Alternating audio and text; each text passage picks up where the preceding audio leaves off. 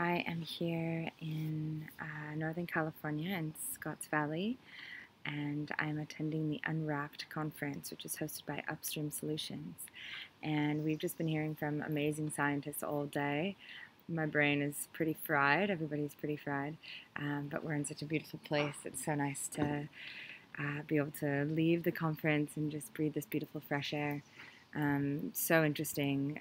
Something that we learned today is that we eat a credit card worth of microplastics every single week.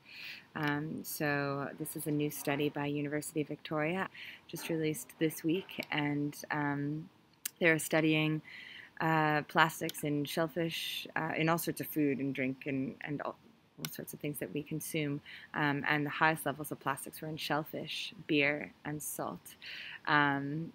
While then water actually contained the largest source of plastics ingested globally, and that was both bottled water and tap water, which is pretty freaky. The person's average microplastic consumption for an entire year was more for those who drank bottled water, and this is because microplastics are pieces of plastic under 5 millimeters in diameter, so smaller than a sesame seed, and it comes from the degradation of larger plastics. So degradation is degrading, breaking apart into these tiny little plastics, and this can also happen. Microplastics can shed or break off just through friction of your water bottle or plastic packaging or synthetic clothes, or just touching this, bending it, rattling it. So that's pretty rattling itself, isn't it?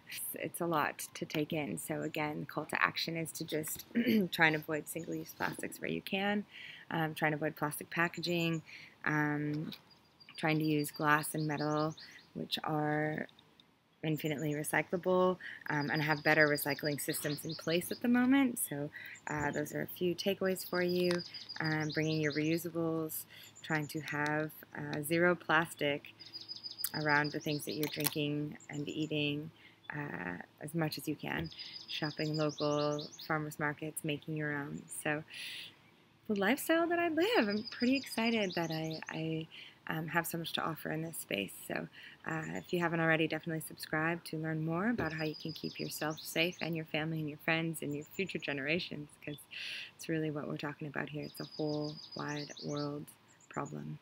All right, have a beautiful day.